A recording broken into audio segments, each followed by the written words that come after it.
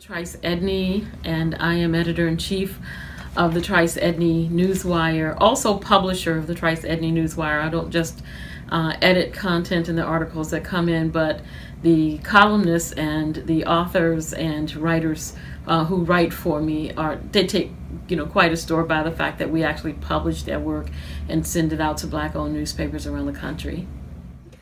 Well, it has expanded, that's for sure. More and more people are reading us, not just by newspaper, which is what I'm used to and which I was so comfortable with until this digital world exploded. And once the digital world exploded and the social media world mixed in with it, content goes from hundreds of thousands now to millions in just a few minutes. You have to be much more conscious about your facts. You got to be much more conscious about what it is you're writing and the responsibility of journalism, because the further it goes, the more people will read it, the more people are impacted, the more people can run with either lies or truth. But now, more than ever, people are running with this information, so we have to be doubly sure that what we're putting out there is true. It's doing now. It's giving us opportunities to own and us opportunities to compile our work so that it will be forever on the internet and then forever in a storehouse. Okay. There are two sides to that. First, the why not. The why not is because there has been such an irresponsibility in the use of social media. For example, we can look at, just for a primary example, the Donald Trump tweets. About people and the retweeting of things about people and African Americans, etc. When it goes out to millions of people like that, sometimes it can never be corrected, and the damage, tremendous damage, can be done by tweeting and retweeting, putting things out there on social media that has not been close to the truth.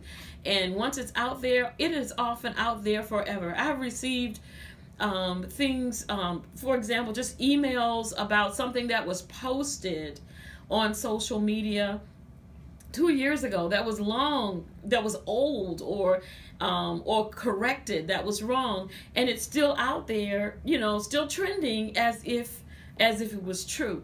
So, and also the effect that it's had on the writing of some students, it is just, it can be very damaging, because students don't want to go beyond the short sentences. It's hard for them to think beyond the short sentences in order to do a full-fledged, structured, and journalistically sound article.